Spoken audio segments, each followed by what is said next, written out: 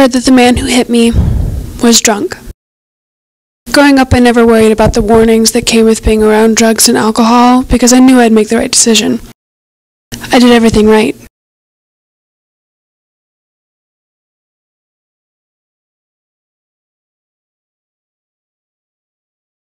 Hello and welcome to KCAT News. I'm Ola Dolinska and with me is Abby Horsley. Thanksgiving is almost here, so Tyler and Brenton are here to give us the real history.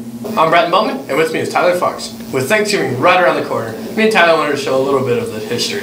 To start things off, let's talk a little bit about tradition. The big Thanksgiving dinner usually featured ham, turkey, cranberries, mashed potatoes and gravy, pumpkin pie, but really the first Thanksgiving consisted of venison or deer, as well as fowl, and there was usually cranberries, but probably not in the sauce form that we are used to. Next, we have the traditional football game, which the first football game didn't air until 1934 when it was the Chicago Bears versus the Detroit Lions. And Detroit and Dallas have continued this tradition, playing on Thanksgiving ever since. Since 2001, NFL teams have worn throwback uniforms. Some look pretty cool, but others not so much. Dallas. Sorry. Well, that's all from us. I'm Brenton Bowman. And I'm Tyler Fox. Back to you guys. Good job. Thanks for telling me everything I need to know about Thanksgiving. Now up we have Kate with the scoop about the Macy's Day Parade. The annual Macy's Thanksgiving Day Parade in New York City was originally hosted on Christmas Day in 1924.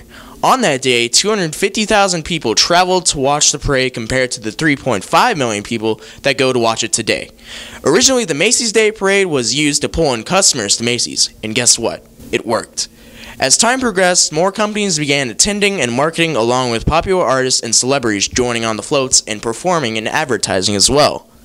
Historically, the first blimp to ever fly at the parade was Felix the Cat, which they mistakenly filled with helium so they couldn't deflate him, so they just let him go. In the first parade, workers and performers dressed up as cowboys and clowns. During World War II, they stopped the parade in order to donate all that plastic that made the giant balloons to manufacturers that made tires for war vehicles. So this Thanksgiving, make sure you eat all the turkeys and enjoy the day's events. Kate Becker, KCAT News. I'll make sure to watch the parade this year. Thanks for watching KCAT News.